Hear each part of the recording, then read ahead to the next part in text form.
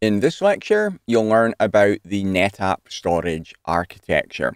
And I mean the software rather than the hardware architecture. So how the different things in the ONTAP software, such as the aggregates and the volumes, relate to each other. Okay, let's get into it.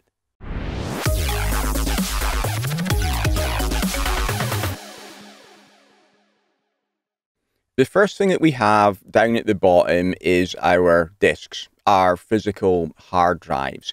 The drives are organized into aggregates. So an aggregate is just a collection of physical drives. One of the attributes on an aggregate is a RAID group.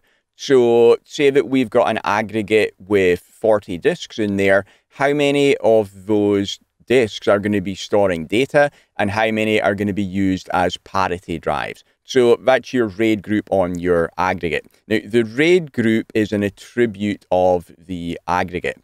What I mean by that is if you were in the System Manager GUI, you'll see there's a page there for your disks, and you can see all of the different individual disks in the system. There's also a page for your aggregates as well, and you can see what aggregates you've got and how they've been configured. There's not, however, a page for RAID groups. The reason for that is that the RAID group is an attribute of the aggregate. So if you go to the aggregate page in System Manager, you'll see your aggregates there, and you'll see how the RAID groups are configured on the aggregate. The next thing we have moving up is the volume. The volume is the lowest level that clients can access their data at, and the volume goes into an aggregate. So with your aggregate, you could have a single volume in that aggregate, or you could have multiple volumes in the same aggregate. And again, it's the lowest level that clients can access their data at. So clients can access their data at the volume level, not at the aggregate level. The next thing we have is an optional component. That is our Qtrees. The Q stands for quotas, because Qtrees are most commonly used for configuring quotas. They can be used for some other things as well that we'll talk about when we do the Qtrees lecture. But for now, just know that the main reason for configuring a Qtree is if you want to configure a quota. Qtrees are optional, and Qtrees go into your volumes. Say if you had a Windows client that had mapped a drive to a volume. If you have got a Qtree in there, then the Qtree will show up as a folder inside that volume. Okay, last thing that we have is our LUNs. LUN stands for logical unit number, and LUNs are specific to the SAN protocols. So if you're using a SAN protocol, you want your SAN client to connect to the storage system and use some storage, it will be connecting to a LUN. So LUNs, not used for NAS, used for SAN only. LUNs can either go into a volume or they can be at the Qtree level. So looking at those components, the mandatory components, as I said earlier, the lowest level that a client can access its data at is at the volume level. Our volumes go into our aggregates, and our aggregates are collections of disks. So you have to have disks, aggregates, and volumes for the system to be usable. Qtrees are an optional feature that go into a volume, are typically used to configure a quota. And LUNs are mandatory if you're using SAN, but they're not used at all when we're using a NAS protocol. Okay, so that was the basic architecture. I'll be covering all of those different components in much more detail individually later on in the course. I just wanted to give you the big picture here of how they all relate to each other. Moving on, another thing to talk about right here is SVMs, our storage virtual machines. SVMs are used for secure multi-tenancy in ONTAP. Another thing to tell you right now as well is that SVMs used to be known as vServers. So they were originally called vServers, and then a few versions ago, the name was changed to Storage Virtual Machine. So vServers and SVMs are exactly the same thing. Whenever we say either one, we're talking about the same thing. If you're using the System Manager GUI, there's a page there for storage virtual machines. If you're working at the command line, they're still called vServers there. So as I said, these are used for secure multi-tenancy. So let's say that you've got Department A and you've got Department B, and they both want their own separate storage system. What you would have had to do years ago back in the day is you would have to buy 2 separate physical storage systems, one for each department, and they would each require their own separate supporting infrastructure, the switches as well. Obviously, that would be expensive. Maybe also 2 teams to manage the 2 different systems also. With modern storage systems, like with ONTAP, what you can do is you can virtualize one physical system into multiple separate logical systems. Each of those logical systems appears to be a separate storage system to the client, and they're kept completely secure from each other as well. The way that that is done in ONTAP is with our SVMs, our storage virtual machines. Looking at the architecture, at the cluster level, we've got our disks and our aggregates. Your disks and aggregates are still managed at the global level.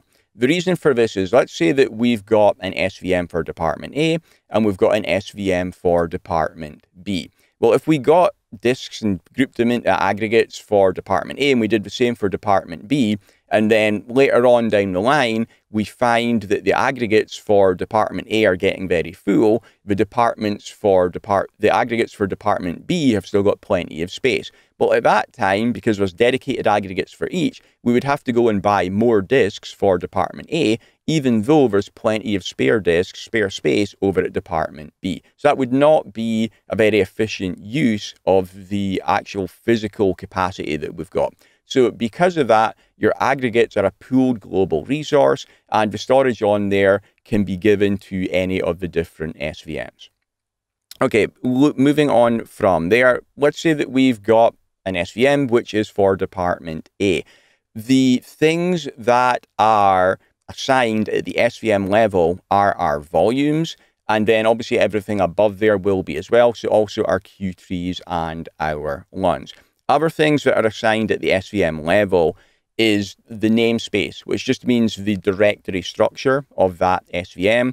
Also, the IP addresses, which are assigned at the logical interface level, they are dedicated to a particular SVM as well. And we can also have SVM level administrators. So there we've got Department A.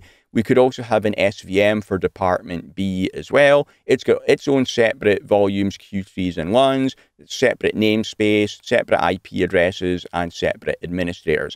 Again, the reason for having SVMs is for secure multi-tenancy. So if we did have a Department A and a Department B, and we wanted to keep them separate and secure from each other, we want to make sure that Department A does not have any access to Department B's data and vice versa. So that's why the volumes are separate and dedicated at the SVM level. Also, the IP addresses are separate and dedicated at the SVM level as well. So we can control the connectivity from clients going to Department A and Department B. We also have the SVM level administrators as well. So if you are a Department A administrator, you can configure your Department A SVM, but you cannot do the Department B SVM. In fact, you will not even know that it's there. You can't even see that it exists. So completely separate and secure from each other. We do also have cluster-wide administrators as well. These are required if you want to create another SVM. Also, your cluster administrators can manage the cluster as a whole. Because volumes are assigned at the SVM level and volumes are mandatory for the system to work, you're always going to have at least one data SVM. So even if you don't require any of that multi-tenancy, then you'll still have at least one data SVM for everything to work. SVMs are also not just used if you've got different departments that want their own separate storage systems. Another reason for creating separate SVMs would be maybe you want to do that for separate client access protocols. For example, maybe you've got an SVM for iSCSI and you've also got an SVM for NFS, both coming from the same department. That is optional. You could run both iSCSI and NFS in the same SVM, or you could split them out into separate SVMs. It's really up to you, whichever you find easiest for management. Another place that you'll see SVMs being used is rather than separate departments in the same company, maybe it's storage that's being provided by a cloud provider and they've got separate SVMs, not for departments, but for separate customers. Thanks for watching. If you want to get hands-on practice with NetApp Storage for free on your laptop, then you can download my free ebook, which you can see above my head right now. Also check out my NetApp Storage Complete course, which will teach you everything you could possibly want to know about ONTAP. Thanks.